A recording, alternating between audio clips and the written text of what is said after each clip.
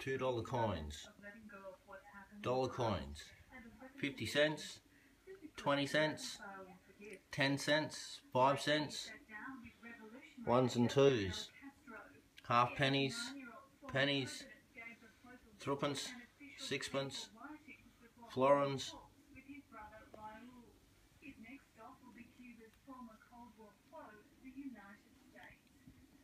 shillings, strange money, a little sterling silver,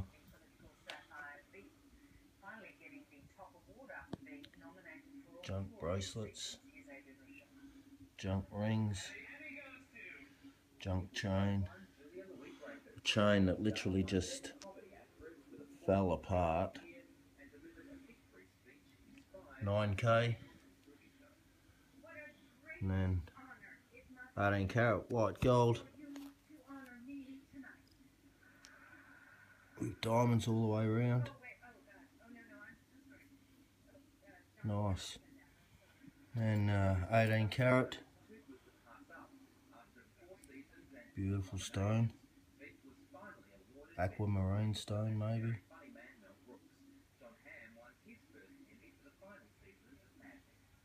12 grams, 11 grams, 10 grams, 18 carat, small little diamonds, 18 carat, about 6 grams, 9 carat, 10 grams, 9 carat, 10 grams, sterling silver, Pandora ring. So not bad going. How you going, guys? Just give you a rundown. I'm on now Cam's Coastal Watch, and pretty grainy sort of picture at night time, but during the day it's crystal clear, and I'm starting to look at all the different types of erosion on the beach. So instead of having to drive everywhere, now I just do Coastal Watch and all the different cameras. I can have a look at Victoria if I want. Obviously at night time, unless I've got lights set up somewhere, you're not going to see much, but during the day, a good way to check out all your tides and have a look and find out what's going on. Now the money pot that I found down there with all the jewellery, I come across at 10 o'clock at night on a high tide, and it made a beautiful big cut into the sand dune. And you know, look how many holes. It was just, I can't believe how many holes I dug that night. But you know, these aren't, you know, 3 or 4 in one hole. These are just all a separate hole.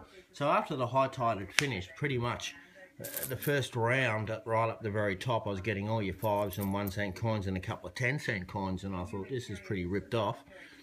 And when the tide subsided just a little bit more, and I got sort of 2 more sections down, I started getting into the 20s and the 50s and the dollars and the $2. And by about 2 in the morning, when she was going out to lowish tide, when I got out to the lower tide, getting my feet wet, I started pulling out all the heavier stuff. So it just shows you, if you work the beach properly and you look for the perfect night, the perfect cut, you can come up with a jackpot. And just to show you, there's some of the junk there, some more junk all in there.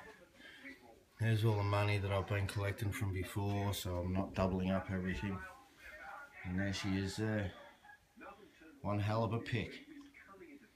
4 or 5 hour pick again. Done with the Garrett Sea Hunter Mark II.